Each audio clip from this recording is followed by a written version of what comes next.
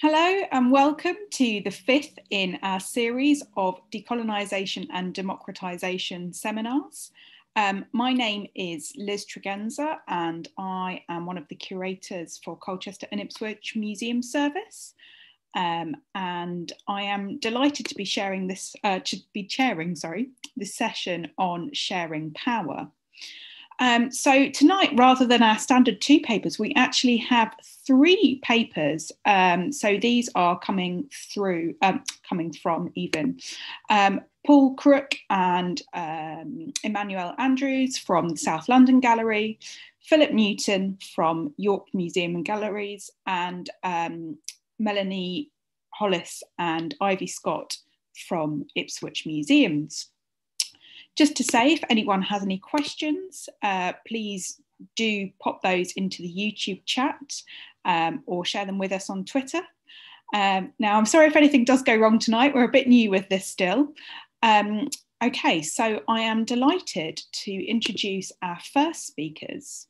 That is Paul Crook and Emmanuel Andrews from the South London Gallery, who'll be talking on the subject of entanglements, who makes history. Over to you.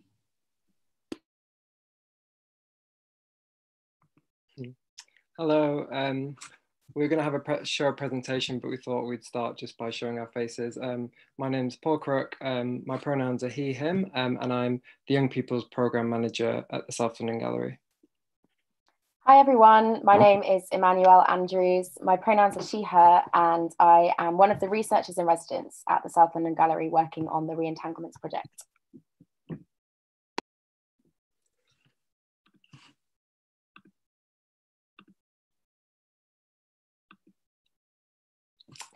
Okay, so we're going to be talking about a project that we're currently, still in the process of working on now, which is called Entanglements, Who Makes History? And this project has seen us working with the Colonial Era Archive in the context of our Young People's programme. And we're hoping today to kind of bring a dual perspective to the project. Emmanuel and I have been working very closely from the perspective of me as a programme manager and Emmanuel as a researcher. We're going to be running through, giving kind of an overview of the project and then sharing some key learning, hopefully from a kind of frank and honest perspective. And we'll finish by trying to think about how we, what's the kind of future, how can we embed this into future programs. And as I said, this is a project we've been working on since September 2019, and we're just very close to finishing in the new year. I thought I'd start just by giving a little bit of context from where we are. So the South London Gallery was founded in 1891, and it's a public funded gallery of contemporary art. It has a changing display of exhibitions across two sites. It's located in Peckham in Southeast London. And Peckham is an incredibly, our local area, Peckham Campbell, is an incredibly diverse neighbourhood. It's actually home to the highest density of Nigerian communities in Britain, and that's significant to this project, as we'll hear. And within the gallery, there's an education programme working with different audience strands, schools, families. And this particular programme, we've been working with our youth forum, who go by the name of the Art Assassins. The youth forum has been around for about 10 years, and it's a group of young people aged 14 to 21 from very different backgrounds, but all located in South London, in the neighbourhood surrounding where the gallery is. And we recruit the group through schools and colleges, but also a lot of word of mouth. So because the program's been on for a long time now, we find that people recommend people. And we've had a few young people who've been with us for a few who started the project this time, but also ones who've been with us for a number of years. And what they do, so it's a peer-led group, and really it's kind of, we work with young people to put together projects, events. They work with artists, curators, and it's really a kind of peer-led model. So it's about giving young people a platform and space to program, and hopefully in turn open up the gallery for other young people as well. So we have been working with a really rich and extensive archive on this project. The archive was collected by an anthropologist called Northcote Thomas, who was working in Nigeria and Sierra Leone between the years 1909 and 1915. And one of the things that drew me to this project and still fascinates me is the very fact that Northcote Thomas was enlisted by the British government, by the colonial government actually, to work in Nigeria and Sierra Leone for the purpose of strengthening colonial governance of those of the communities there. So already from the get-go, it's this archive is steeped in colonial era history, and his very presence was there because of the colonial project. Whilst he was there, he collected a really unique ethnographic collection. So artifacts, as you can see in the screen right now, photographs, sound recordings, and botanical specimens. So a really diverse range of collections that make up the archive itself. Currently, the archive is held mostly in London and Cambridge, and up until recently, it's been completely inaccessible.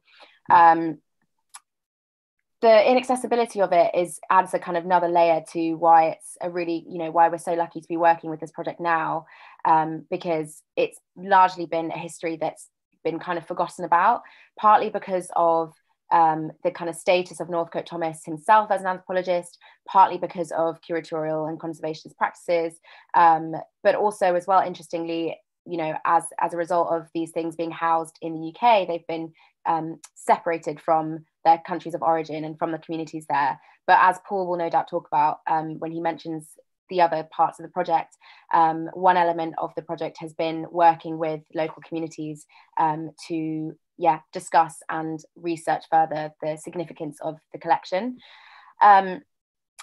What is a kind of more another challenge to this project is the fact that much of the cultural heritage that Northcote Thomas documented, so the languages, the dialects, the cultural practices, and the material culture has either disappeared or it's endangered. So we kind of lean on this archive to provide us with that like historical memory, as well as much as it's really embedded with that violence as well as being part of the colonial project. That said, a lot of the objects that he curated into his archive were actually bought or commissioned. Obviously, there's that lens of can they ever have been ethically bought or ethically commissioned? But I think that adds another kind of layer and another challenge, because there is that argument of, they weren't necessarily stolen, or not all of it was stolen. Some of it was commissioned or bought. I think another interesting factor to this is the fact that Northcote Thomas introduced really new technologies, not just to Nigeria and Sierra Leone, but to the world in general. He was using wax cylinder recordings and photography. He was using cameras, which was really significant to be using at this time. And then I guess my kind of last point is the interesting fact of, and this is something I'll talk more about, but he himself as an anthropologist was, it's documented that he was quite a nuisance to the colonial project. He was a very kind of enigmatic anthropologist. He wanted to kind of break rules. He wanted to really take his the methodology of anthropology, so ethnography, really seriously, much to the kind of disdain of many of the colonial governments of the time that wanted to use his anthropological findings for a specific purpose. He was doing it from the perspective of an anthropologist who wanted to understand a culture more, understand a community more, but he actually didn't serve the purpose necessarily of being able to help govern these communities. So just a bit of a background on the project. It's essentially what we're kind of asking on the overarching questions is, what does this collection mean for a group of young people living in South London today? And it came about for a collaboration with Paul Basu at SOAS, who is part of a bigger research project called Museum Affordance's Re-Entanglements, that's been looking at this collection. And we were very fortunate to be funded by the Heritage Lottery Fund to work on this project. And it also involves a big network of partners, including SOAS, UCL Institute of Archaeology, Autograph in London, and the Igbo Studies Initiative also. Just to kind of cover what's at stake really in kind of working on this project, as Emmanuel alluded to, this is a really interesting archive, and often the art assassins have worked with archives before and been interested in digging deeper and finding the kind of the tensions or the interesting things in the history. But really, this archive is very much, at the face of it, it requires us to deal with very uncomfortable and difficult histories. So for us, in the first instance, it was really a chance to for young people across these age groups to kind of learn about Britain's colonial history. Also, there's also a kind of shared interest with the bigger project, which is that a lot of this material culture and intangible cultural heritage paints a really rich portrait of West Africa at the time and isn't widely known about amongst those communities. So there was a shared goal with the other project in trying to connect these assets to communities living, young people from the communities in Peckham and Camberwell, which is kind of a shared goal, is because we're trying to work with those young people in those communities for art assassins as well. And the other side of it was to also equip the young people with transferable skills around heritage that'd be useful to employment.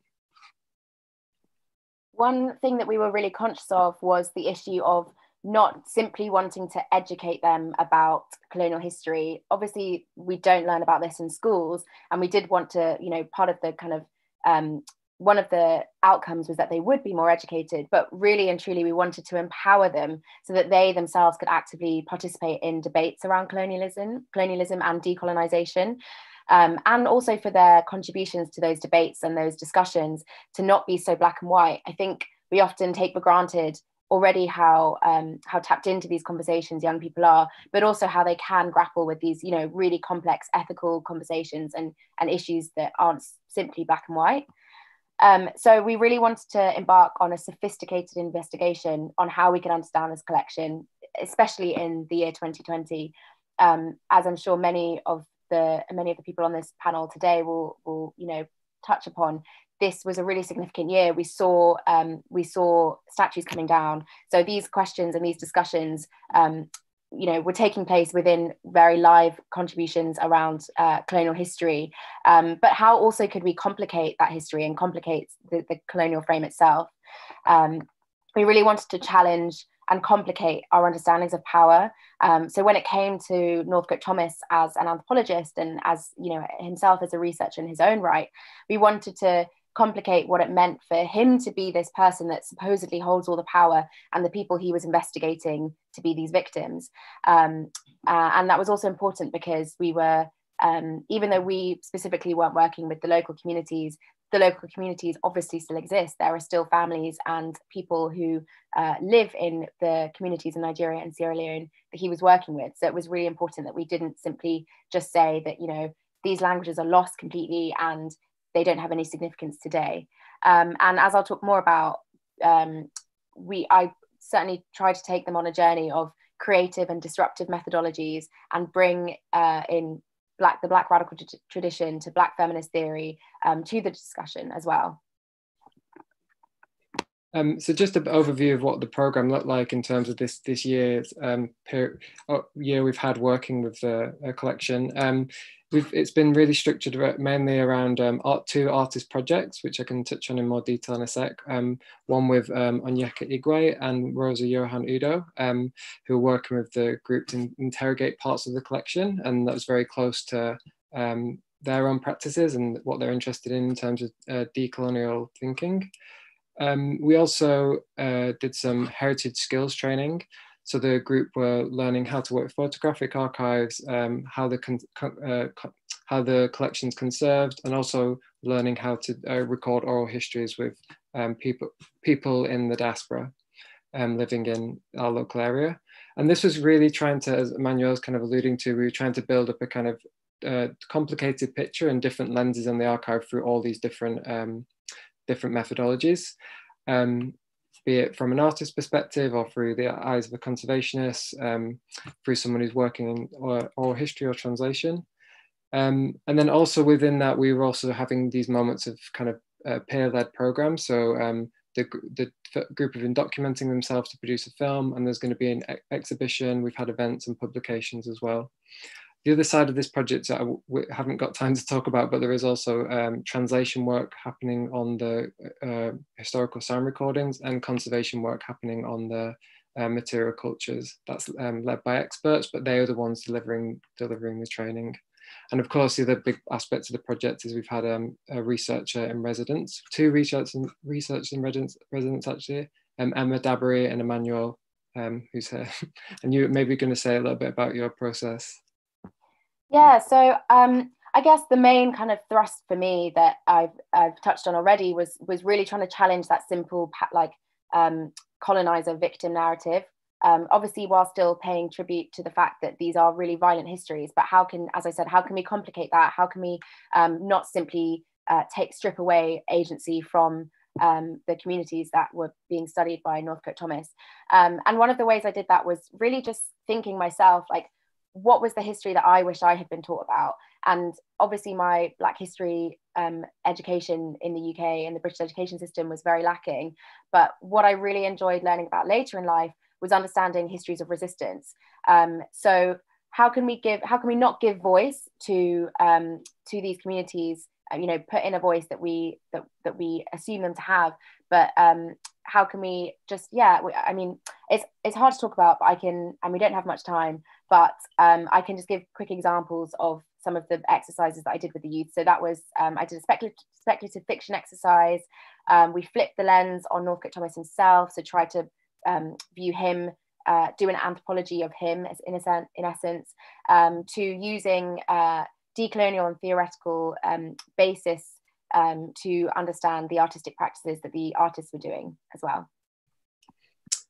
And just to note about these two artist commissions, that have been our big major outcomes. So on the left is a picture from Onyeka's project, which is the group were trying to interrogate the historical sound recordings, which involve them recording their own archive, thinking about how are young people documented and how might they be understood in 100 years' time. And then these two things came together with samples, which is what you're seeing there in a workshop, which we're putting together this collaborative soundscape.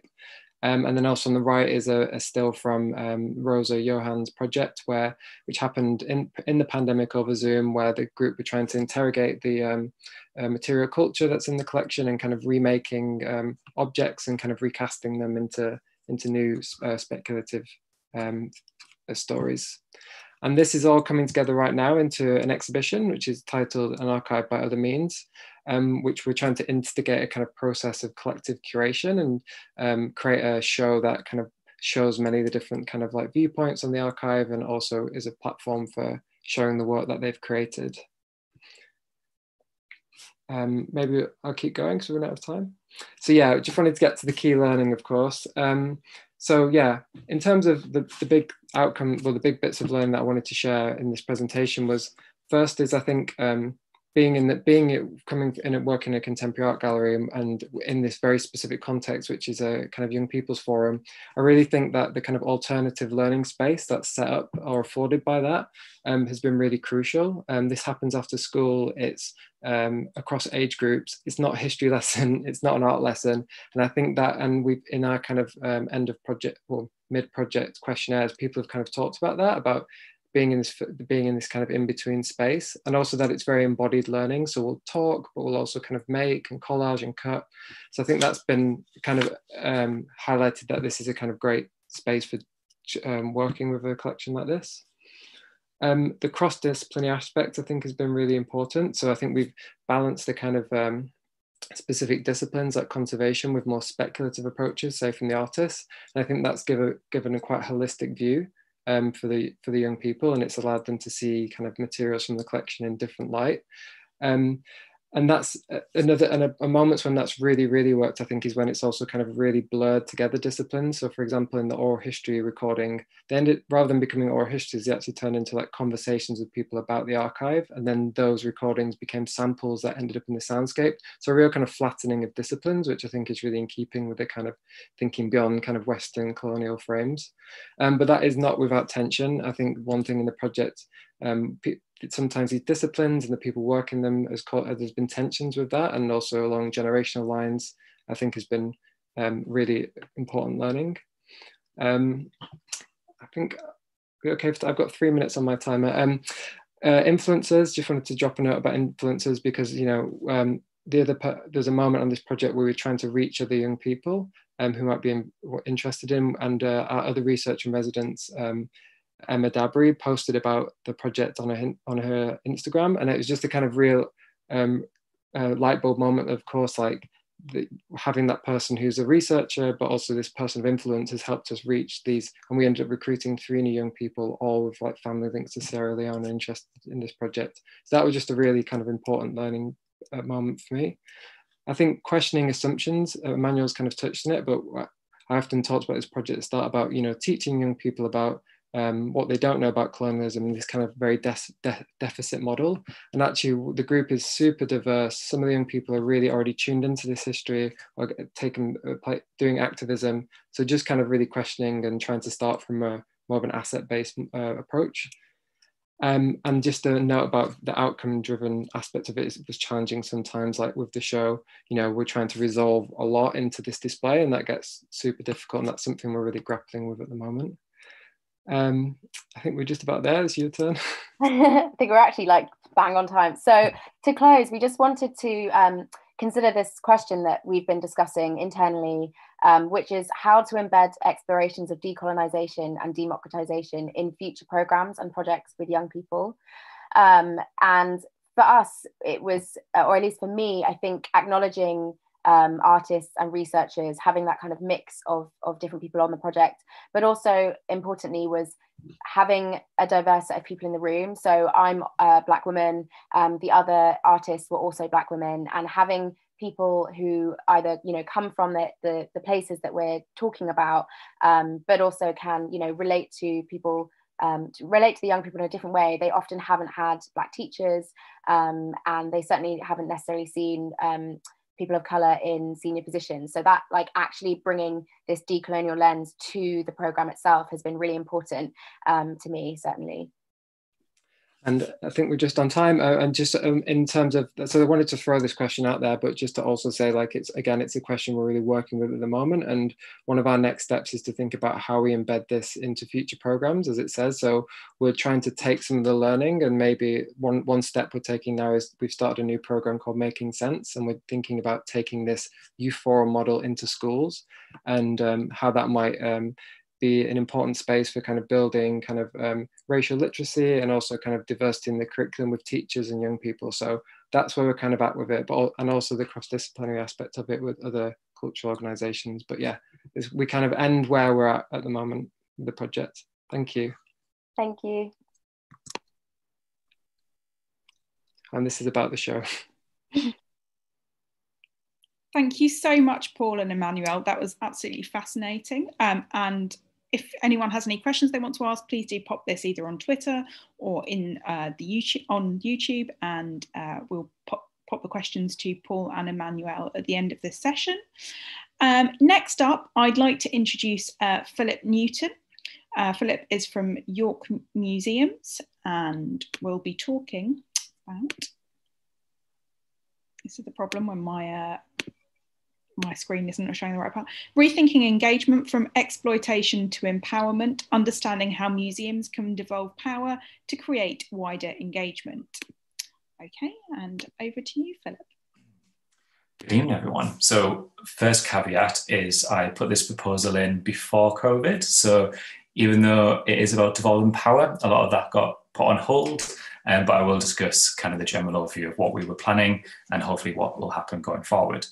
So first of all, hello, I'm Philip Newton. My pronouns are he and him, and I work for York Museums Trust in the centre of the city of York, and I've worked there now for over 6 years. I joined as an assistant curator and then moved into volunteer management and now in community engagement. And my role is split between volunteers and communities, but with furlough and the lockdown process and all that sort of stuff, I've been made full-time engagement.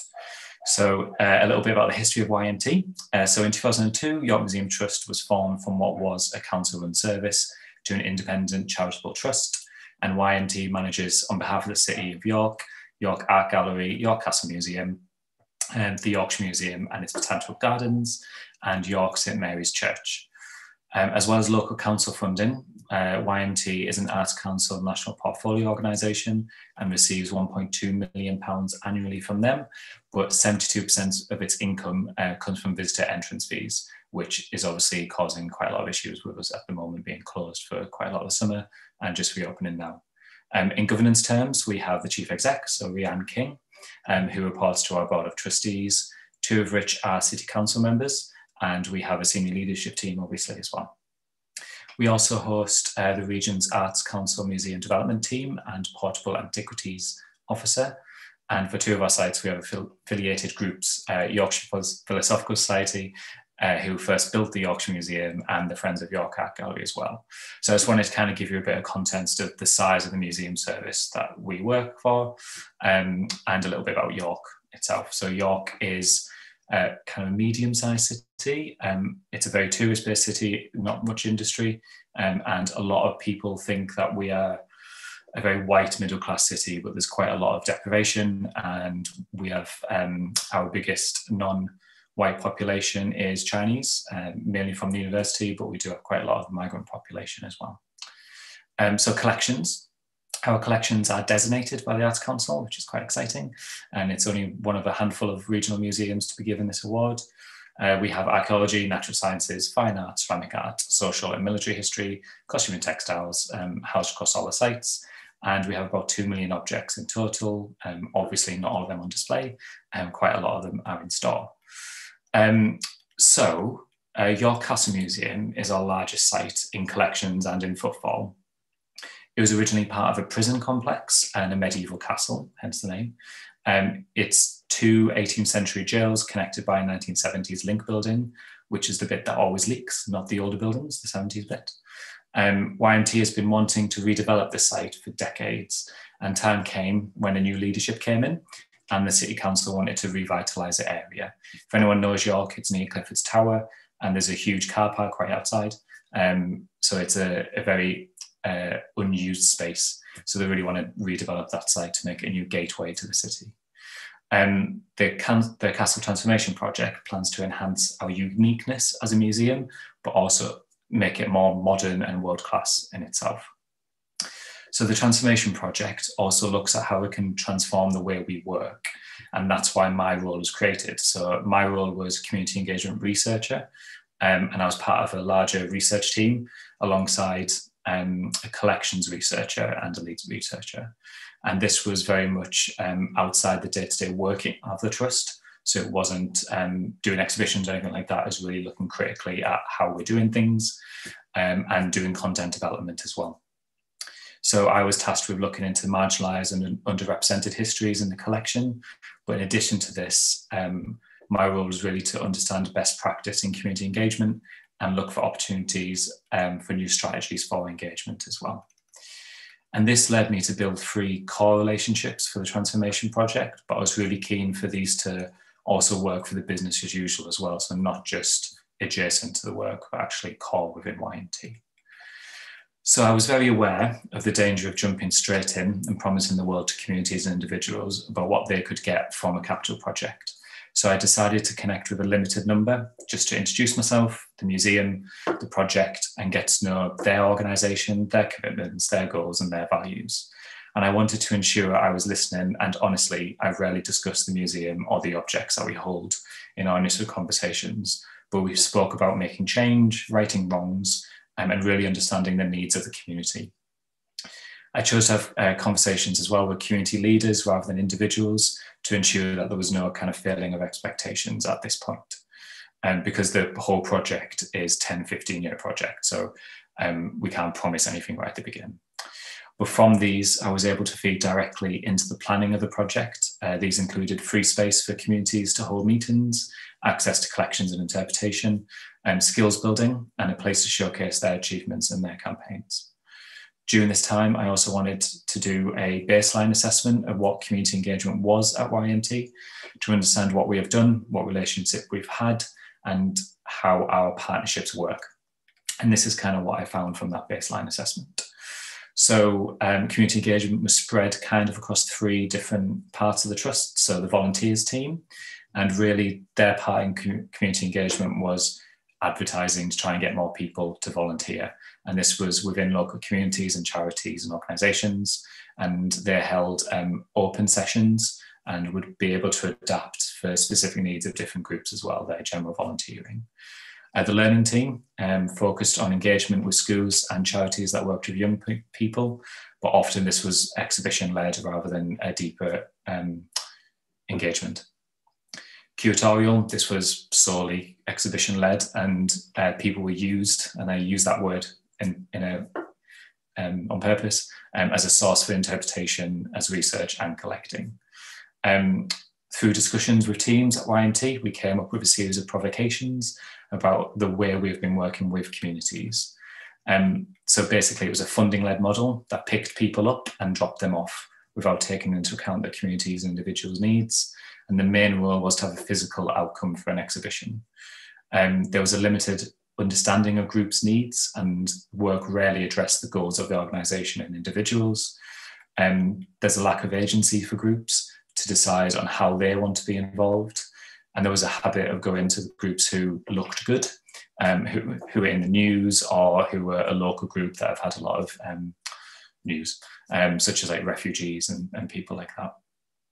And also there was a lack of investment in relationship building, and it was always outcome led rather than just building connections with people.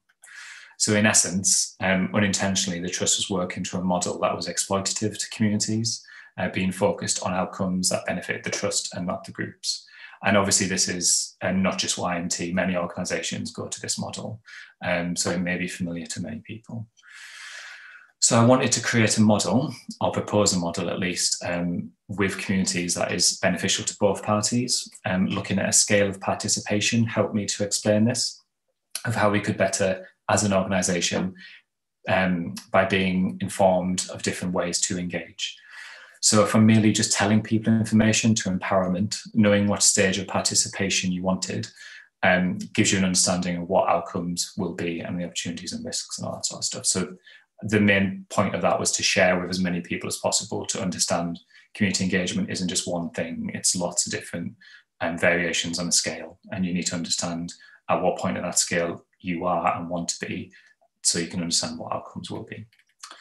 So in addition to this, we came up with ways to encourage community engagement and move away from the model of this exploitation. And we kind of put these into three different categories. So the first one is governance, so sharing power, the title of this series. And understanding what you can devolve is the first step. So we are gatekeepers and erect many barriers to access due to a range of reasons, many of which are unintentional, but decision-making is the biggest barrier. And people and ideas need to be around the table in order to deliver real change. Y&T has really diversified our trustee board. We're, in my opinion, one of the best museums to do that in the last few years, but we still need to devolve power to communities. Some models include like a board made of representatives or communities that we work with, or things being decided through a democratic process, either through visitors or opening up to the city or certain community groups. The other category is relationship building and trust. So the main point of this is forgetting about making money off the backs of communities. We need to build trust by showing our commitment by offering free entry, free space to use, supporting their funding bids, giving out competition prizes. Little gestures go a long way to show you need them more than they need us. At the end of the day, museums are important, but a lot of stuff that they're fighting for is much more important than us. Changing museums and interpretation practice as well was the last category. So ultimately, this is about being person-led, not object-led. Objects and spaces are what make us unique, but without it, it's static and basically uninteresting. When you allow objects to reflect people's lived experiences, we get more out of them. It's not just a teapot made in 1932 using a particular technique. It reminds someone of a time when their mother made them a cuppa and shared something personal with them.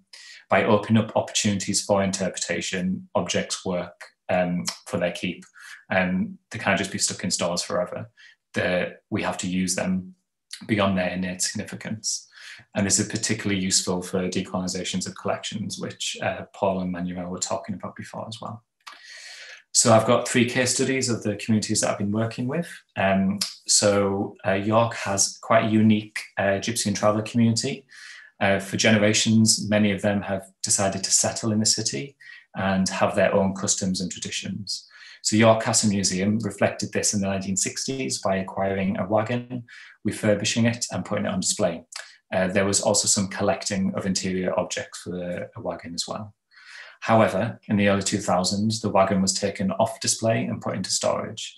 The museum has frequent inquiries from the community asking about its condition, whether or not it's been sold, and giving information about people's connections to it.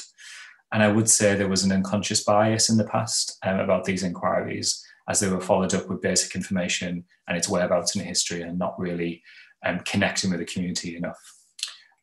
This disconnect from the community with the object that they held so dear meant that a relationship needed to be rebuilt from scratch, as any support from the community we once had has disappeared, and one of their most valued objects was taken off display and put into storage. So I met with York Travellers Trust regularly at the start of this project, and obviously continue to today, to understand what we could do for them. Unfortunately, obviously the biggest thing would be getting the wagon back on display, but that wasn't an option because it needed a lot of conservation work, and it's just unavailable at the moment. We were able to provide letters of support for their funding bids, share our other collections and histories with them, and I think the most important thing was act as an advocate with other city organisations, using our kind of kudos at the trust to get involved in different ways with different groups. We also consulted with them on an acquisition of a painting that depicted a gypsy camp down south, and wanted to include their thoughts in the piece to check if it was discriminatory in any way. And this led into the interpretation, and that was supposed to happen in the summer, but obviously we closed. So that will be redisplayed next year, and we'll get content with the community group. We've also committed to working with York Travellers Trust as a long-term partner, not just with kind of history in our collections, but working with them on wider engagement and wider governance as well. I see the issue around the wagon as a contested heritage asset and connected to repatriation initiatives as well. The cultural value of the wagon to the community far exceeds its use to us in store, which has been since the early 2000s. So the second case study is City of Sanctuary. So York is a designated City of Sanctuary for people seeking refuge. A local charity focused on Syrian refugees, but the regional arm works with people from across the world seeking asylum in the UK. In the past, we gave free access to our sites quarterly for their regional group. It was really a standalone visit, which had no engagement from us. It was literally just letting them in for free. And without a doubt, they found this really valuable, as they framed these visits as a kind of tourist-style day trip. However, I and many of my team were uncomfortable with the way we were engaging with refugees. So for instance, we'd count how many people came in, so we'd put that on our Arts Council evaluation and things like that. But at the end of the day, they were literally just coming in, and we were doing very little with them. So this is something that I regret doing, but this is one of the things I want to talk about. So we had a temporary exhibition at the time, early last year, which we had an open call for donations, and we worked with the Museum of Broken Relationships in Zagreb. So we had a temporary exhibition come to York for that, which is really exciting. And we decided to speak to York City of Sanctuary to ask about donating some objects. And this was the worst thing I've ever done in my career. So sitting in a meeting in a museum talking about different types of relationships that can break is one thing, but talking to people who have experienced such trauma and ask them to share that trauma with the world was not appropriate. So we discussed what they needed, and we came up with a new engagement strategy, which was a session which welcomes Syrian refugees to the city and to the museum. And we gave 40 people free entry to the museum, free time, and then a space to have lunch and display some objects. And the biggest thing that I learned here was the space for conversation was far more important than anything museum-y that I was trying to shoehorn in. Just allowing people to have a space and use that space how they ever wanted. And I like these sessions to become regular for new arrivees to York, but also more settled people as well. So the final group case study that I want to talk about is our LGBTQ plus community in York. So since 2014, we have been working directly with LGBTQ plus people in the city. It started as I identify as LGBTQ and was given the opportunity to research some LGBT history for the First World War. From this, we have continued to work with the community to better understand our collections and histories. However, as a white gay man with privilege, me writing history is not how we should continue. For the celebration, for the partial decriminalisation of homosexuality, we worked with a group from the local community to put on a temporary exhibition in our 1960s pub. They made it a gay bar and put in people's memories of the time and more information about what it was like to be gay, not only in the 60s, but up to the present day. The group did not just include gay men, but it was lesbians and people who were trans were in it as well. This was a great step. However, our objectives were not to insert queer stories into our general displays or bring in new objects. We did acquire some flags, but we did not collect personal experiences or look at our collection through a queer lens in any way. And the group was disbanded after the project finished too. So going forward, we are working with York LGBT Forum more closely on wider initiatives rather than just exhibition content, so similar to York Travellers Trust. And we are looking at how we can support trans rights in our work and sharing our knowledge and history for other initiatives that they are doing as well. So giving our research away so they can do podcasts and things like that. So those are my case studies. So I just want to kind of say what's going on now. So YMT, like many organisations, have been affected quite drastically by the restrictions brought in through the pandemic. And we've had to close our sites, cancel our public engagement offer and postpone many projects and redirect funds to ensure that we survive. We have been successful in some funding bids like the Arts Council things, but has resulted in many redundancies and a new structure has been put in place. However, engagement has been raised as a major part of our future and we will be working towards a more equitable model of community engagement. So do watch this space. But again, the caveat is we were planning lots of stuff post-COVID and we are now having to change it basically and talk about this. But the work that we did for the Cashel Transformation Project hopefully will now embed within YMT as well, rather than just the transformation project going forward. So that was my presentation. And the question, just to finish off, is what do we think the most important factor is in building strong relationships with a community? My 10 pence really is just, well, obviously listening is the obvious one, but making sure that it's an equitable relationship and you are ensuring that you work towards their goals and not just yours. So yeah, thank you very much.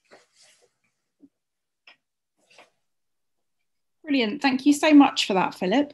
We're now moving on to our final speakers of today, and that's some of my Ipswich colleagues. That's Melanie Hollis and Ivy Scott, and they're part of the team who are working on the upcoming Power of Stories exhibition, which sees 3 costumes from Marvel Studios' 2018 film Black Panther come to Christchurch Mansion in Ipswich. So both Melanie and Ivy are going to speak from their own perspectives about the challenges and opportunities of working on a high-profile project in a collaborative way.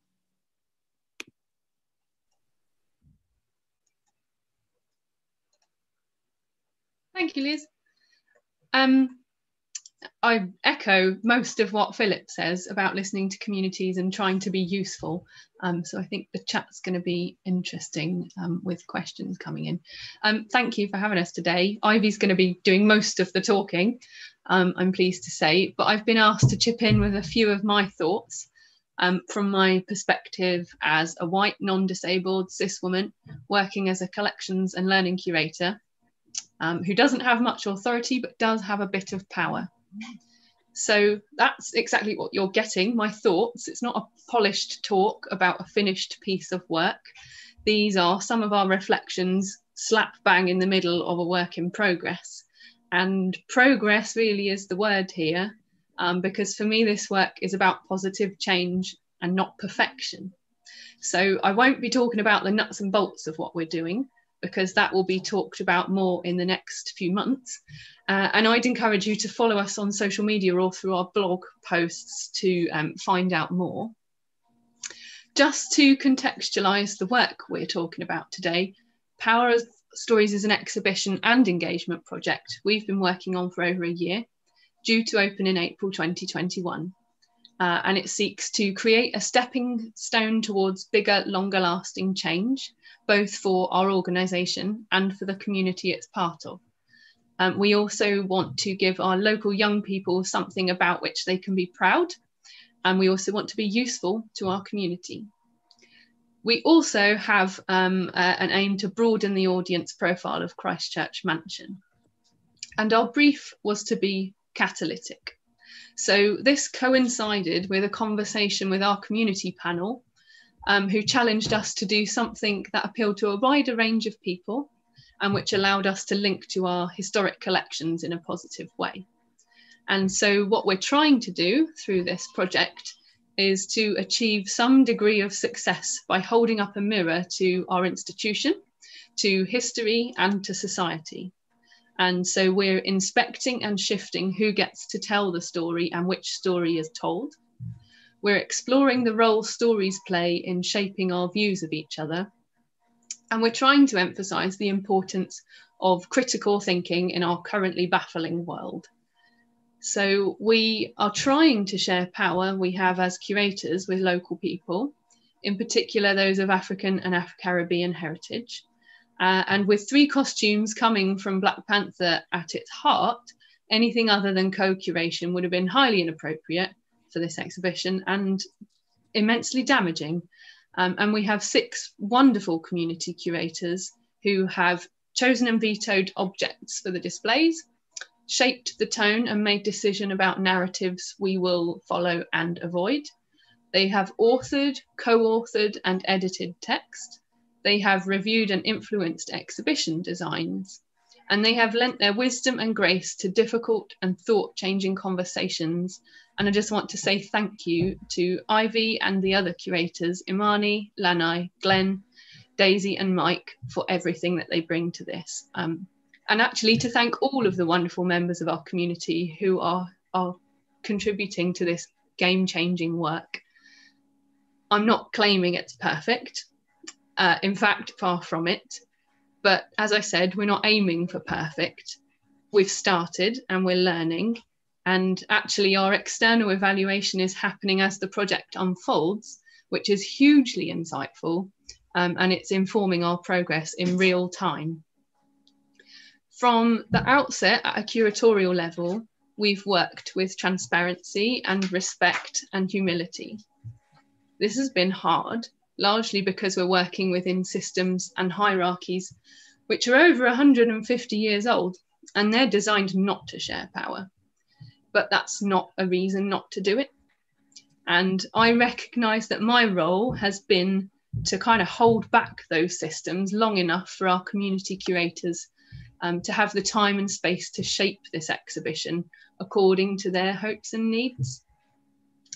I'd say it's also been hard because it takes my whole self to do this work. It's human work, and I can't leave it on the desk. It's emotional, it can be stressful, and it requires constant self-reflection. It's fair to say that our organisation is learning how to support its staff and community contributors more effectively when doing this type of work. But it's also thrilling, and it's joyous, and it's soul-changing, and it's uplifting. And having the support of our funder, the Arts Council, to work in this organic power-sharing way with our community is invaluable. To some colleagues, this work and this way of working appears to be chaos. But that's because the norm is quite a controlled process and we're challenging it. It's messy because it's different, but it needs to be. It has to make space for multiple perspectives, which are just as important, actually more important than mine.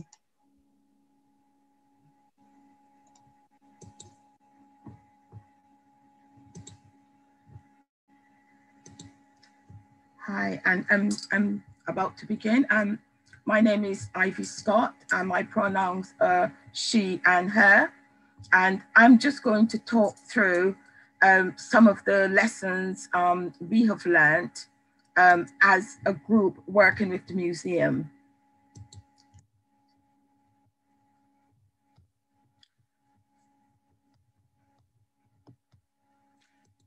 So I wanted to begin by looking at what is decolonization.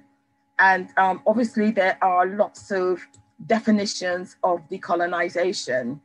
To decolonize is to acknowledge the real colonial past and to think self-critically about how that past operates in the present. But looking at the SOAS one, we need to understand it as the effort to interrogate and transform the institutional, structural, and epistemological legacies of colonization. But in this one as well, looking at, we do not want the next generation to be thinking what has been left out. So today I'm going to look at our initial meeting with the museum, the challenges we faced, the opportunities, the outcomes, and looking at ways forward. So where do we go from here? So the initial invitation from the museum, we were asked to, they were told us that they would love the community to attend and be consulted. They wanted us to get involved. We shared a vision, and I think most of us were very excited because to have the Marvel Black Panther coming to Ipswich, we wanted to be involved in that. And it was good that the museum asked the community. I first got involved with the museum by having a discussion yearly in Ipswich. We put on a Windrush exhibition, and I'm part of the Windrush Select Committee. And I met with the museum because I wanted to involve the school, and I also wanted to involve the museum as well. We also talked about engaging Black groups, and Caribbean people are not a homogeneous group. We are made up of at least 6 or 7 different islands, and probably more than that. And similar to Africa, where there are lots of countries. So one of the ideas is that we each bring our own perspective to the table. But it was also good to be a community curator, to have a say in what the museum was doing. So what were some of the challenges for us? I think the major challenge was the time, and people fitting in to the times of the meetings, which happened in the morning. It was also initially, there was no leadership. We were a group and we felt we were a bit disjointed, but then we had Elma Glasgow, who came along and add some coherence and made the group a lot more strategic and sort of, again, more control. We felt with Elma coming, there was control and we could see where we were going. People did drop out initially because a lot of us are freelance workers, we are consultants, and we had to balance between doing voluntary work and also paid work. And therefore some people who wanted to be involved could not get involved. And we also knew that this was going to be over a long term. It was going to be a long-term project. So we needed to be involved, not 1 or 2 meetings, but continuously. And again, there was no monetary incentive. We didn't have travel costs, we didn't have vouchers. So it was quite difficult to work with the museum at the time.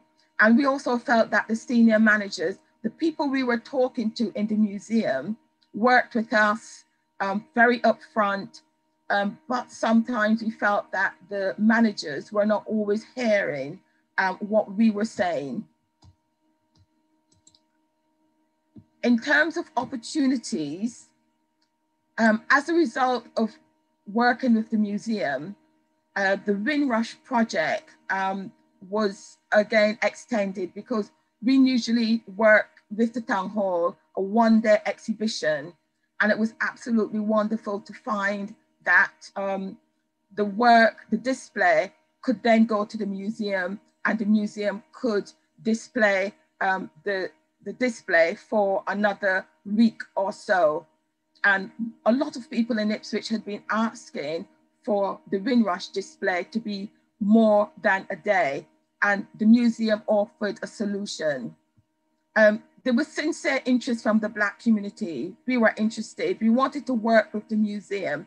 We wanted to change that narrative, because as Black people, we don't really go into museums, because a lot of us felt that what is in the museum is not of interest to us. It's not about our history, and it's not about our culture. But the museum staffing is also not representative of the Black community. So people were engaged with and committed to finding collaborative space.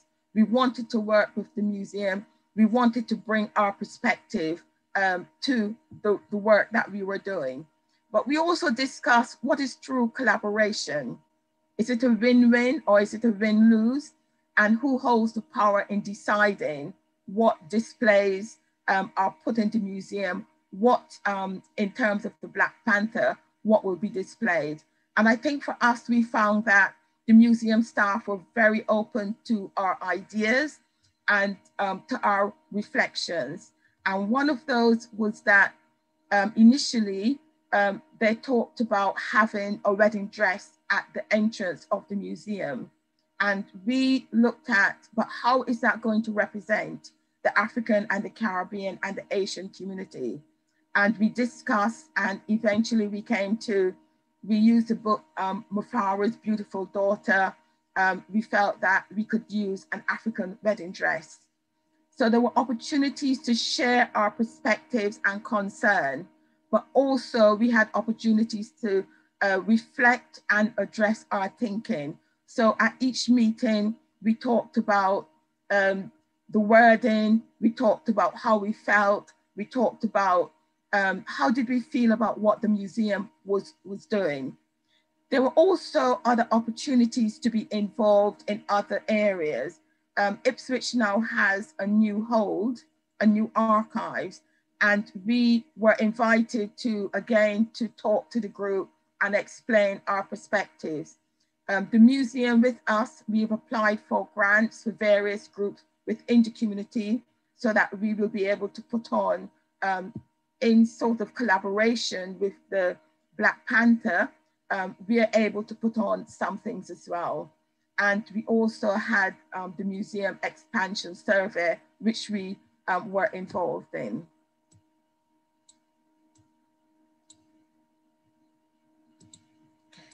So this shows you some of the work we did. And it was absolutely wonderful working with the museum, because we discussed language, we looked at wording, we talked about, we didn't like that word because it reminded us of colonization, or it's not the appropriate word to use at this particular time. And this one, changing the narrative, discussing change. And you can see a sentence there, some displayed items were stolen or taken unethically when Britain invaded and ruled over other countries. And we, after a lot of discussion, we came up with some displays, some display items were taken unethically when Britain invaded and ruled other countries. But we came to that from a discussion where people were able to share their perspectives. So what are the outcomes? How do museums reconceive their mission at a time of great social reckoning across race and gender? We know museums need to change to be inclusive of people in the community. And we wanted a very inclusive and decolonized exhibition. We wanted to reach communities. And as I said previously, some of our communities would not come into the museum, but as we are members of the community, we know that we can talk to people in our communities, and we are sure that with the Marvel exhibition that our communities will be coming to have a look. because they're going to feel included. Again, inclusive of those who do not normally attend museum, moving forward towards a democratic process with local community. So having a range of communities involved. So yes, we're the Windrush group, but there were also other groups from within the community who are involved. We talked about recruitment and selection.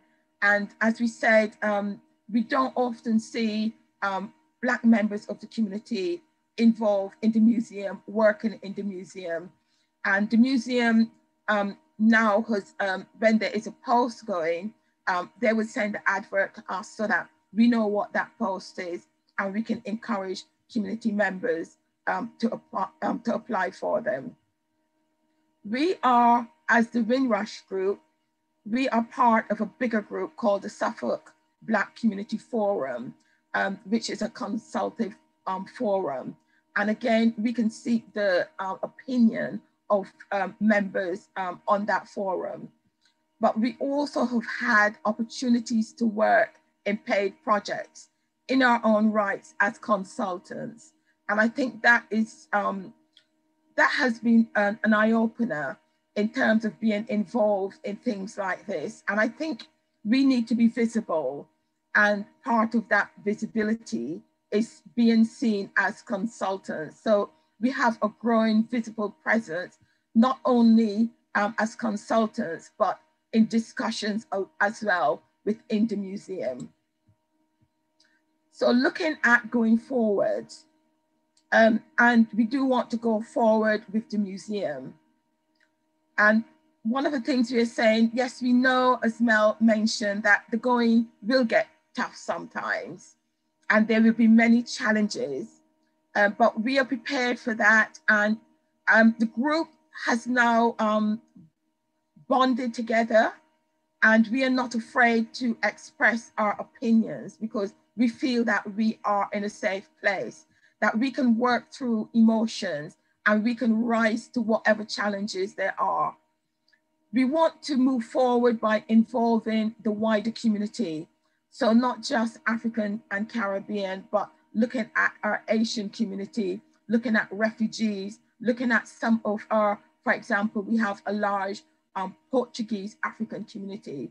We would like them to be involved as well and to bring their perspective to the table. More pair community projects. We would like to have, for example, Use the Whole, to have African history lectures and exhibitions. And we have already begun to talk to the museum about running workshops, about having exhibitions, for example, our Windrush elders in the community. We want to look at, they have been involved in a local group, Cranes, where they've worked their lives. Listening to them talk, it's a real eye-opener. And we would like to see that that history is not lost. But we want to move past enslavement as well. And for people to realize that enslavement is a very small portion of the history and culture of African and Caribbean people. And we want to look at, for example, Africa before enslavement. We want to look at the local community.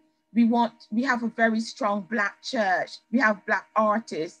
We have community groups. So we want to reach out to those groups as well. But we essentially want to do those lectures ourselves, to be involved in the discussion with the museum, and that is happening. We are moving forward.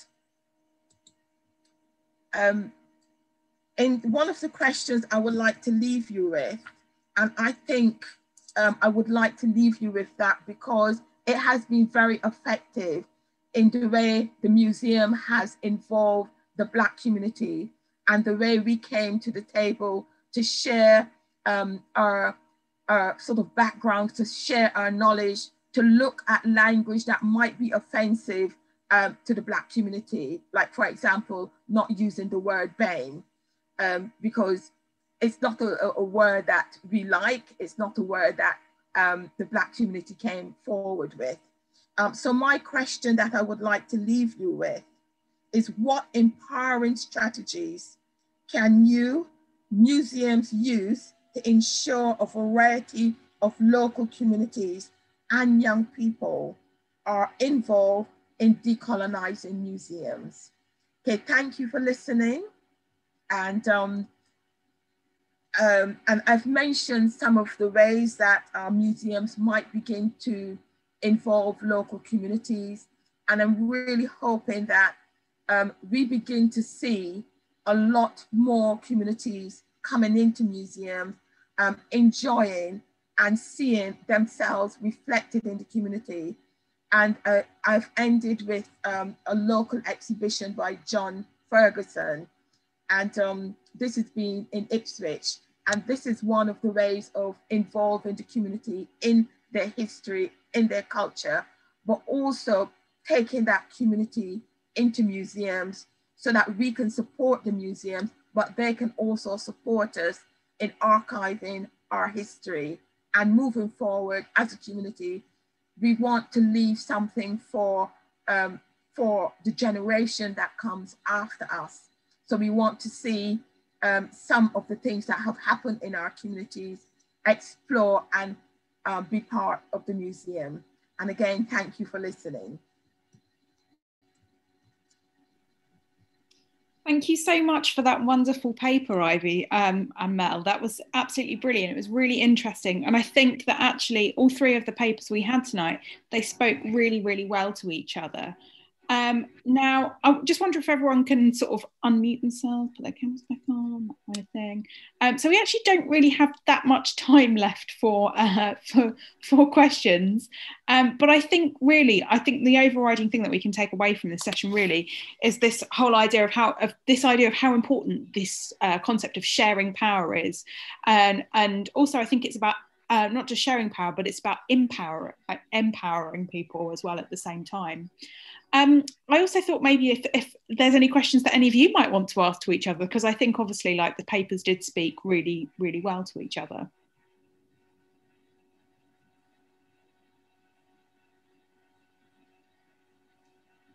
Right.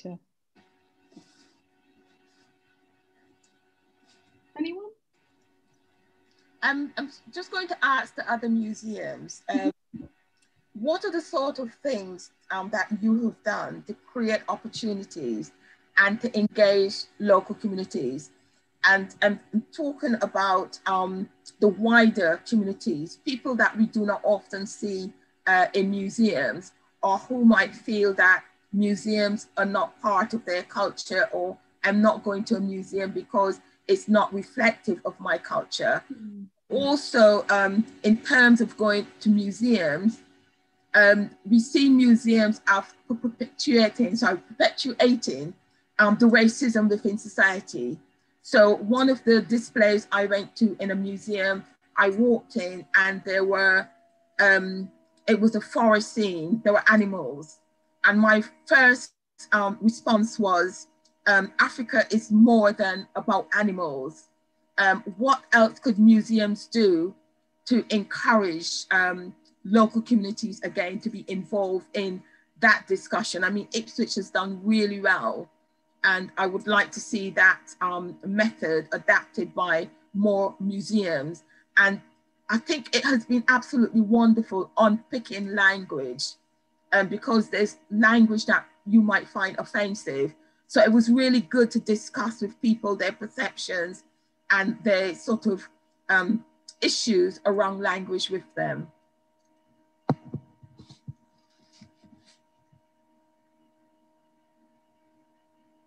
Does anyone want to answer from York or from? Just to say first, Ivy, I really enjoyed your presentation, and also get the way you got into the kind of realities of a group, and it really resonated a lot with what it's like working with young people. And you mentioned even like when you form a group and even having the time, like for example, the Art Assassins, we've been working for the whole year and only had 2 hours a week. And, because they've got school and college and, it's quite a lot to ask. And also Melanie, when you mentioned about the kind of stuff appearing to be chaos, but there's actually, that's what needs to happen to kind of break down systems.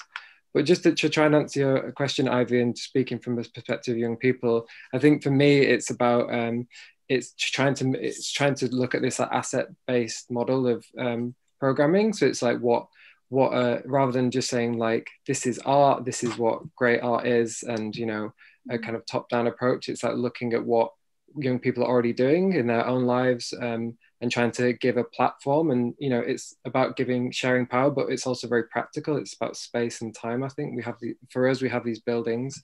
How can we kind of empower young people and give them a space to kind of do what they do? So for example, in this project, one of our young people runs a spoken word night, so we kind of gave some of the budget for her to run the event. So so for me, I think it's trying to get away from this idea of just about validation. I think I would hope that we can kind of validate what young people do, and that in turn will kind of make them feel that the gallery is a space for them, because as we know, many people attest to your experience of feeling like it's not a space for them. So for me, that's a kind of simple way I think that I'm trying to do in my work.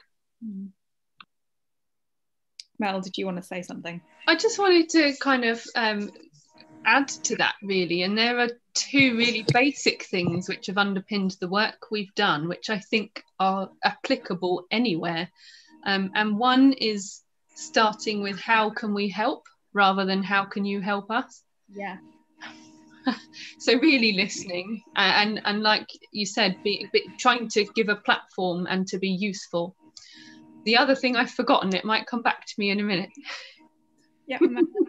Yeah, I also just wanted to add, I think it's also really important to, you know, there's the critique that happens from, you know, from within the Black community, for example, around Black History Month is, why is it just a month? And, you know, why do we only have these unique, like set portions of time to look at Black history? But one thing that was really, that I really took away from the project with the South London Gallery is that colonial history is also British history. And so it's not simply just using these moments of engaging communities just on what we see as like Black history. Like, how can we engage the local white community over histories of colonialism as well? So I think like also having an understanding that like when we're trying to engage communities, it's not just from a perspective of like, how can we, you know, provide them with a narrative of like all the atrocities, but also engage, the wider UK of histories that are shared histories as well. And I think, as you said, Ivy, in your presentation, like that's so key. It's not just like doom and gloom, and it's not just the responsibility of marginalized communities to have to engage with these issues when they're to do with like, you know, these violences as well. So yeah, certainly like bringing in the wider community on issues that don't necessarily seem to be relevant to them, but actually are. Yeah, I think obviously echoing what everyone just said, but especially with museums like York and other kind of northern cities and maybe even middle class cities, if I can put it like that, we've been lying to ourselves for quite a long time that we're out of this conversation. Our museum collection itself was kind of built in the 1930s, but there's a lot of exploitation within it, especially our military collection, and the whole language around the way we've interpreted stuff and where we've accessioned things. It's been, like many curators, kind of swept under the carpet. Like, it's not on our online collection, and just kind of being honest about, we have difficult stuff which people might not expect in a little museum in York, but we need to be honest about it, and we need to show where we've gone wrong in the past and how we can make that better for the future. But just opening up more and not being offended by people saying that we're wrong or that we've done something wrong in the past. Like, don't be too, and this is from a person that takes everything personally, just don't be too personal about it. It's where everyone's learning. Doesn't mean you are wrong as an individual. It just means you're perpetuating that wrong, and you need to change and help with it. Brilliant, thank you for that. Now I'm going to ask a couple of the questions that we've had through. I think there's probably too many to get through, but there's some quite specific, interesting ones. One of the questions was for Philip, and that's how did you deal with the potentially negative responses when you, say for example, when you took down the wagon from display?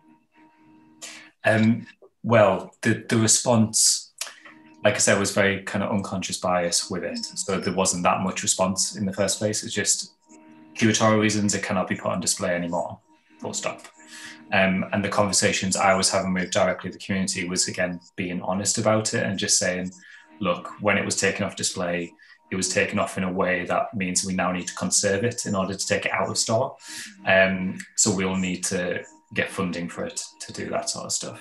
And I'm not going to lie, it's the elephant in the room with every conversation, because it is such an important, it's not even an artifact, it's such an important part of their culture and part of their community that it's always there and it's always a discussion point. So I think there's always going to be these difficult conversations, and kind of addressing those is going to be a constant thing. But again, not hiding away from it and ignoring it, not letting it just be in the elephant in the room, obviously saying we are still trying to do things, we'll work together to make things better, but not just forgetting about it. Does that answer the question? Sorry. Yeah, no, that does, absolutely. I think it's always very difficult. I mean, whatever objects you're talking about, as soon as anything comes off display that people love, then there's always going to be things said. But particularly when it's something that's so important and integral to the community, like I think, it's quite a difficult thing to deal with, of course. I'm going to ask a question now to Paula and Emmanuel, which was, during the course of the project, how did it change as a result of sharing power? How did the project itself change? I need a second to think. Emmanuel, if you want to go ahead, you can do it. Yeah, I think one thing that sticks out for me, which we didn't really get to talk about too much, was just the way that the exhibition, I mean, not that we've had it yet, but the way that developed. I think it was really interesting, obviously trying to complicate all these issues to do with power and issues to do with colonialism. But, the young people still really stuck to this. They, in an amazing way, they really stuck to this ethical question. And it meant that it was a real challenge to kind of push past that and be like, okay, we understand this archive is really, it's really challenging. How can we still present it, basically? But obviously, because we were leaning on them and it was guided by them, we had to really take our time with those ethical questions. So we spent a lot of time just talking about it, basically. So that for me is how I would say it kind of developed. Lots of time talking, and perhaps less time on like, okay, let's have this in this room and let's hang this up, and like it kind of, they really just wanted to explore the issues more and more. I don't know if you'd agree with that, Paul, but absolutely. And it's just made me think it's also, we were trying to be instigate collaborative project the whole time. So even like I mentioned the film very briefly, and that's quite important for me, because often when we do a film about a project, it's the filmmaker comes in, does some interview shots, and that overlaid with